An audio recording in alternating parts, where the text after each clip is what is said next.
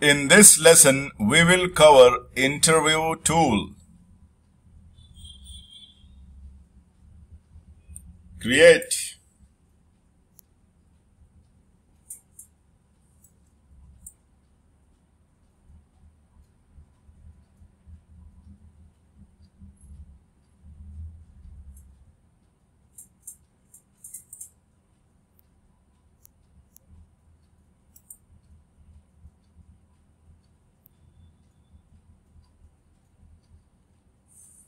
Let's wait for it to finish.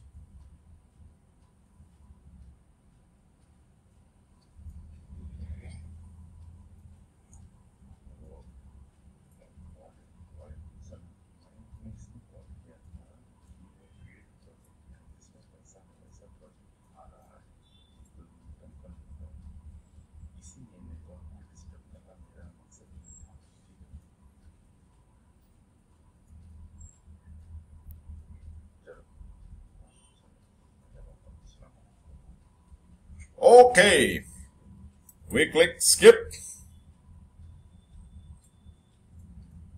open app, we run. These are all the departments. We click one. You can edit the department from here or pick a position. You can edit and save from here, but for now we will take product marketer Bethany Lara. Not capable. I will make her higher. Is my wish.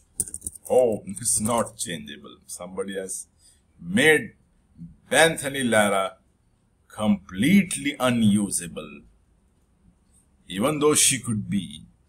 Bethany Lara is a lady, maybe, even though she could be the best fit, but at this point the system has disabled her not to hire.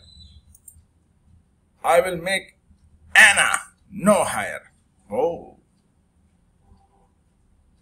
once again cannot change. So, review candidate. We will put our comments by intikhab. Yes. So, 3 feedbacks. Sarah Browning, no feedback.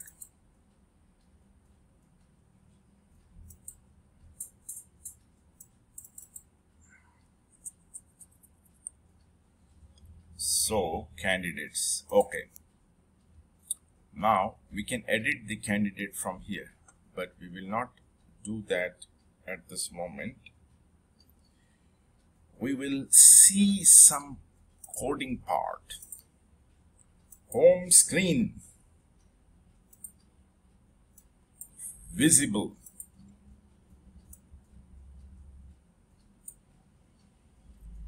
We are assigning the clear collect from departments of the, okay, the data is coming from Excel.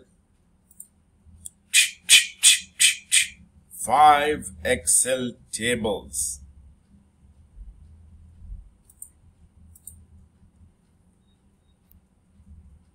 Clear collect first department, clear collect candidates, clear collect interview feedback, clear collect position. 4 of the data sources tables are taken into the 4 collection. Position collect, candidate collect, department collect, interview feedback collect. Got it? Now, once having done that, from here we'll try to add a department plus, and as usual this will not be saved back to Excel. Remember that. open. We will add a position here, position 1, or we'll just say Power Apps Developer, Power Apps. In this lesson, hiring manager, me.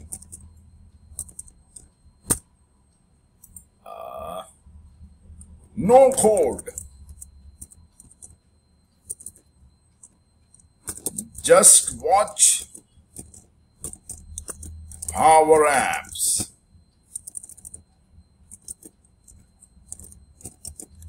Thousand videos.